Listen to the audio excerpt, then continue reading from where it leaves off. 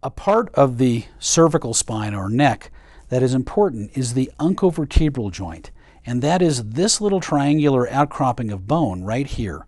This point, as we get older, starts to enlarge and push against this point, and that creates a spur. The spur can live right in this area, and of course that spur is right where the nerve root exits, and therefore that spur can compress the nerve root, and it's quite a common problem for patients with neck, shoulder, and arm pain. These are actual cervical vertebra. These are out of people who've had degenerative arthritis, and you can see here significant bone spur formation, and right here I was talking about the uncovertebral joint. You can see the nerve hole right here is quite narrowed because of those bone spurs growing into that area, compressing the nerve.